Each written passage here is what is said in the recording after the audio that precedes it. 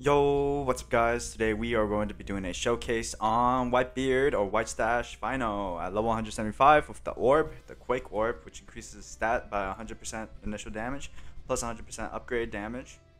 It's a holy enchant, it summons, is a ground unit with 650 placedown, 19.9k damage, 5 attack speed, and 25 range with 5 categories: Captains, Brutes, Follower Bond, Mutilate, and Raging Power with leader skill into the Captain's category plus 15% attack boost. So this unit looks alright, but the range is honestly lacking.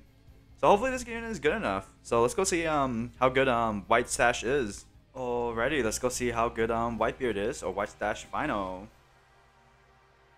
So let's see, Whitestache Final. 22.9k damage, 5 attack speed, and 25 range. So that looks pretty good. Let's see the animation. So it's AoE cone starting off. AoE cone. Boom. Oh, look at that small. This definitely looks like an old animation. No range though. Oh man, this is no range. 5 attack speed too. There's no range in 5 attack speed. That is the problem starting out.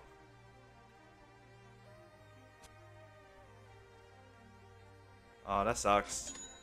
All right, let's go see the next animation. Next upgrade. So 700. More damage. 3k more damage. 8k more damage plus 1 attack speed increase to 6 attack speed plus 4.2 more range to 29.2. I don't know why they had that 29.2 range. That's weird. AoE Earthquake 8k. So now it's a full AoE, but still no range. Still no range at all. Let's go see the animation. But it is a full AoE at this moment.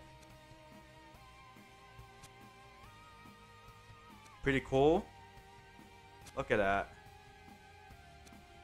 Honestly, it just looks like a bunch of rocks, though. To be real honest with you, it looks like just a bunch of rocks just flying around. Yeah, it's just like he just does that, and like, oh, a little bit of rocks coming in.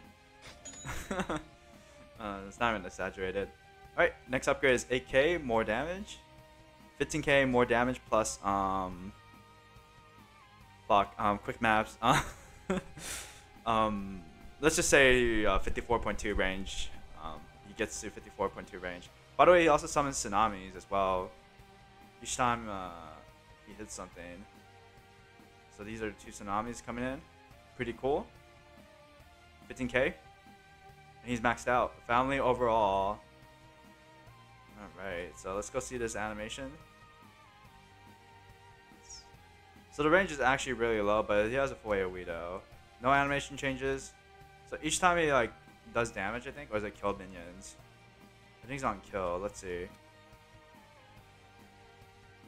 So honestly, this damage is really low. It's not even worth it at all. By the way, I'm gonna say that his damage is like ridiculously low. It's not even worth it at all. So it's on kill. It's on death. On death, it will summon a tsunami. It's only 1.171k. What the? It's actually really ridiculously weak. What the?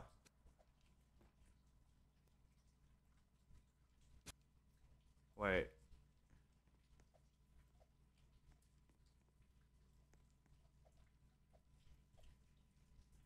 Yo, that is actually... It's only once per unit. Oh my god, that's so weak. Alright, let's see the family overall ability. So it does a small animation. And I think he summons a giant wave. 280. Yeah, this is so bad. Oh, okay. This is like D tier. It's like D tier. It's not even funny how bad this unit is. It's like D tier, bro. It's so bad. It's so bad. It's like D minus, bro. The damage is low. The range is low. At least the attack speed is alright, but it's like D minus overall. So this is only a raid and story mode upgrade. I think this is not even like it's not even viable.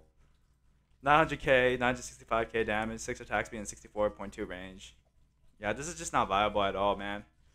This is, by the way, this is level 175. So I spent like EXP units on this unit. Oh my god. I regret this so much. Oh my god. Alright guys. So this unit is really bad. I would this is basically fodder unit. So yeah, waste of time, huge waste of time. I spent my EXP unit, so you don't have to. Hooray. Anyways, guys, thank you all for watching. I'll be back next time with another All-Star Tower Defense video. In the meantime, have a good day, and I'll see you guys next time. Peace out.